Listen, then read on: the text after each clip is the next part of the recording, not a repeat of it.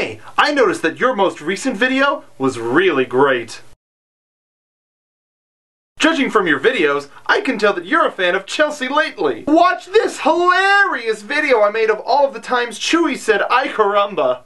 Sub for sub? Can you believe this spooky video? It has to be real. No, it f***ing doesn't. God damn, is this annoying. I'm sure you've received these spam messages. I can't begin to tell you how frustrating this is to me. I'm just trying to see if there are like-minded people out there who just love to laugh. Fuck you. I want to be entertained, but not on your damn presumption. If you make good content, someone will share it, and then I'll see it. And then the world will know of your greatness. You'll sit on a throne and be crowned sole sovereign of YouTube. Someone else will notice that noise your cat makes while it's eating kind of sounds like Peter Dinklage from that one scene of Game of Thrones where he's smashing that shield into that guy's face. Until then, I just want to watch some pirated episodes of Archer and maybe a Freddie Wong video before I make a terrible decision and start watching porn. But now that I'm thinking about Game of Thrones, I want to watch the entire series before I go to bed in an hour. Of course there isn't enough time to watch it all, so I stay up for the entirety of the weekend, catching up on all the episodes, watching them again, so of course when I go into work on Monday, I'm exhausted, I fall asleep at my desk, my head hits the keyboard, and I make some sort of virusy, jumbly message that gets sent to some really important client,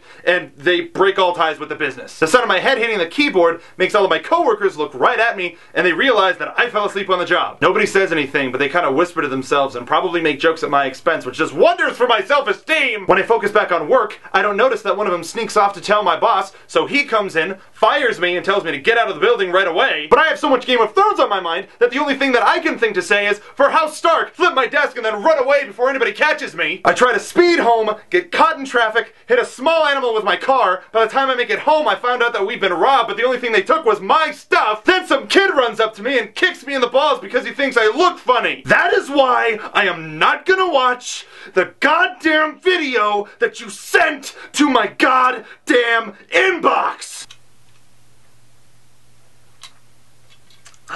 And I don't want to check out your channel when you leave a comment on some bigger YouTuber's video. Make good content and people will come. Trust yourself. You know you can do it. Other people will follow you. Just be patient and leave me alone.